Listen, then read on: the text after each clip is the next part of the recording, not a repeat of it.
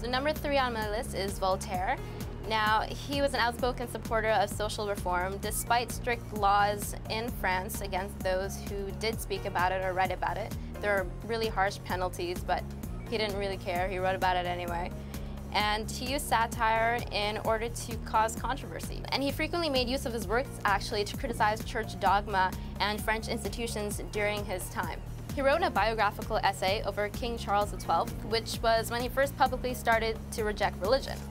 He went even further as to write that human lives were not destined or controlled by bigger things. Voltaire also dealt with metaphysics, which is part of philosophy that talks about things that can't necessarily be proven, such as why we have life, what its purpose is, if God really exists.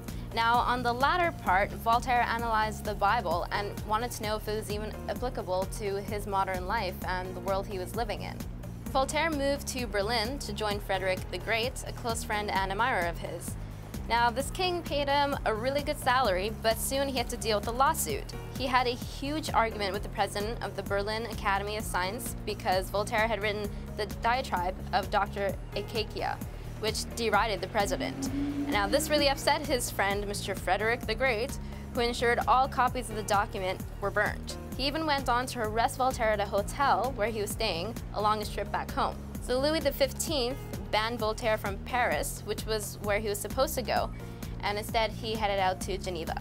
So in '83, when he was 83 years old, he returned to Paris, where he was finally allowed to go. But believe it or not, he was so excited that he actually died. Anyway, the church didn't permit his burial under church grounds because of all his comments he had made in the past, and they didn't know what to do with it.